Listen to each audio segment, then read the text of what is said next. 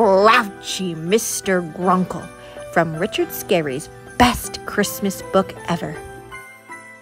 Mr. Gronkle is a grouch. He grumbles and growls at everybody. But he grumbles most of all at children. Children? What are they good for anyway? He mumbles to himself. When he sees a child, he snarls. Get out of my way, kid. Mr. Gronkle is very rich. He lives in a big house with a pond at the front. In the winter, he could ice skate on his frozen pond, but he doesn't. Mr. Gronkle doesn't believe in having fun. And he doesn't believe in having friends. He lives alone in that big old house. Why, he won't even let someone come in to help him clean his house. It looks like a pigsty. One fine day, just before Christmas, Lowly Worm suggests that they all go ice skating on Mr. Gronkle's pond. We should ask his permission first, says Huckle Cat, to be sure that it's safe. Oh, I'm sure Mr. Gronkle won't mind, says Lowly.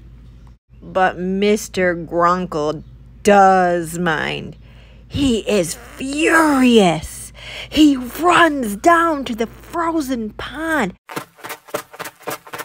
swinging his walking stick. He runs onto the ice. Look out, Lowly! Oops! Mr. Gronkle slips. Crack! Right through the ice he goes and into the freezing water. Help! Save me! He cries. He tries to climb out, but the ice cracks more. He can't get out by himself. At first, the children feel that it serves nasty Mr. Old Gronkle right.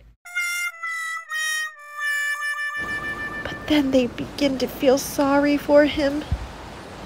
He'll soon freeze in the cold water, says Huckle. We must help him. Don't leave me here, shouts Mr. Gronkle when he sees the children running off. But they are not leaving him. They are going to find a ladder. Huckle puts the ladder on the ice. Lowly winds himself like a rope around Mr. Gronkle's nose. What are those terrible children doing, wonders Mr. Gronkle when they all pull on Lowly. Slowly they pull Mr. Gronkle out of the water and onto the ice. You're the best rope ever, Lowly, says Huckle. Now I know what children are good for, says Mr. Gronkle. They're good for saving grouchy, grumpy Mr. Gronkle. Mr. Gronkle promises to change his nasty ways. He starts by having a wonderful Christmas party for all the children. He has such a good time that he decides to turn his house into a play center. Now grouchy, grumpy Mr. Gronkle is called cheerful, friendly Mr. G. He is always busy seeing that the children have a good time at his house. Merry Christmas, Mr. Gronkle.